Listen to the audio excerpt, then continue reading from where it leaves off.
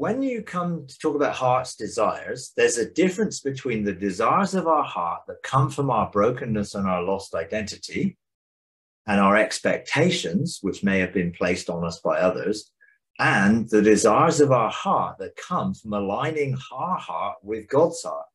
And when we're in intimacy and when we resonate with the heart of God and our heart's desires are aligned to God's heart's desires, then we can focus our intention, which is an intention is the desire and the motivation for those desires to be outworked.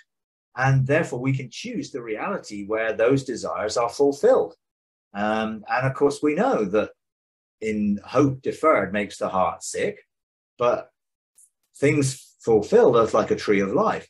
So God wants the desires of our heart to be fulfilled, but when they're aligned to his, not that when they're aligned to our own brokenness, and when our desires may come out of lack, may come out of unmet needs in our past, in our childhood, in our relationships, any issues which are coming from brokenness, fragmented soul, and particularly from lost identity and from the tree of the knowledge of good and evil, of course, those desires are not going to be aligned to God's heart for us. And therefore, we can force those desires or want those desires fulfilled. But I'm really talking about intention is actually what God desires for us, and our desire and intention to agree with that, and then focus that intention to choose for that to come into reality. And therefore, that's to do with quantum physics, observing the reality of those desires from God's perspective, choosing for those desires to manifest, light collapsing the quantum wave function into manifestation, and then those things falling around our lives. Now, obviously, you can't set the desires of your heart in such a way that you try and control and manipulate somebody else. You have to deal with you, and it has to be our intention to bring about that which God desires for us.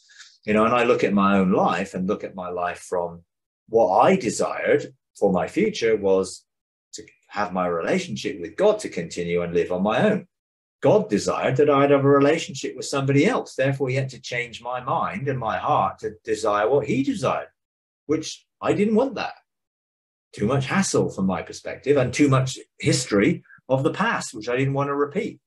So I was happy to settle for where I was. God had other things in mind. So God changed my desire. I agreed with him and accepted that my thinking was wrong, and I had to choose to align with his desire. Then I released that intention to find the person that he wanted me to engage with. So I engaged him, which is what I've shared, previously in various formats.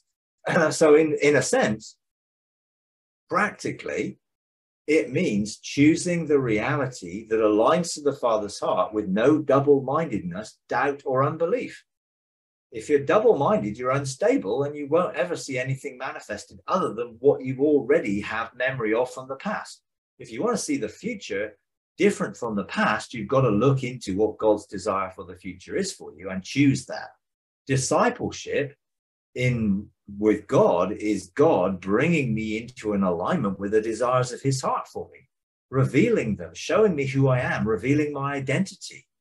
And then my choices are going to be aligned to my identity and my destiny. I'm not going to choose things outside of who he made me to be and the vast sum of his thoughts about me. So I'm going to enter into his mind and agree with him, which is going to renew my mind. It's going to be getting me out of the mold that I've been placed in by the past. So you got to, I guess, look at the desires of your heart in relation to God's desires for you and see what aligns and what don't. And don't just make the assumption that the desires of your heart are God's desires for you, because they may not be. Make sure you engage the Father so the Father can reveal his desires for you. Brood there in his heart.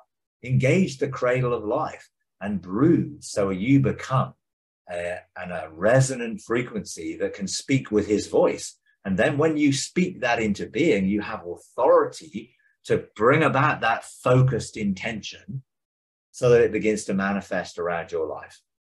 And of course, he wants to disciple us. And even Jesus was discipled by the Spirit.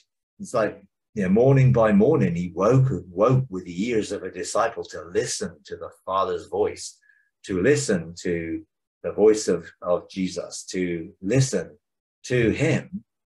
My sheep will hear my voice. That's what discipleship is hearing his voice and following him in relationship and walking with him day by day in intimacy. If you enjoy these videos, would you please take a moment to like, comment, and subscribe? It really does help. Thank you very much.